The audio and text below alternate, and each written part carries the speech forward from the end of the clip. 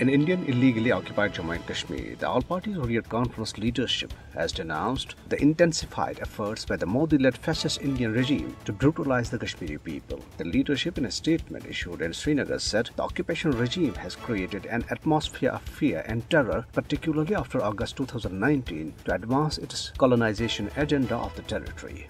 The APHC leadership said the heart-wrenching stories of killings, torture, abductions coming out from Jammu and Kashmir should awaken the conscience of the people around the globe. Meanwhile, an Indian paramilitary soldier was killed and another injured in an attack by unknown gunmen in Maisuma area of Srinagar today. Indian forces personnel cordoned off the area and launched a search operation to nab the attackers. In another firing incident, 2 more non-Kashmiri people were injured in an attack by unidentified gunmen in Pulwama district. The incident took place in Lajura area of the district.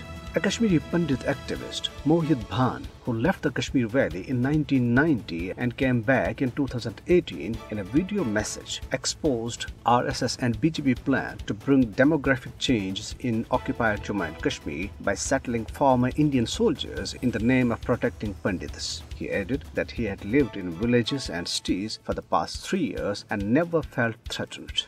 Jammu-based senior National Congress leader Raman Bhala, addressing a public meeting, said that the BJP regime has vitiated the atmosphere of peace, harmony and progress after revoking the special status of Jammu and Kashmir.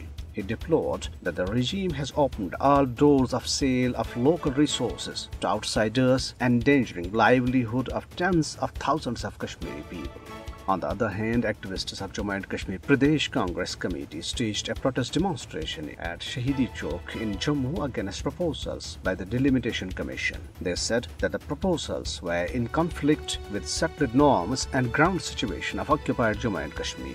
Hindutva priest Yati Narasimhanand, in his yet another provocative speech at a Hindu gathering in New Delhi, called on Hindutva terrorists to pick up weapons against Muslims in India. Earlier, the fanatic priest has also delivered the notorious Haridwar hate speech against Muslims.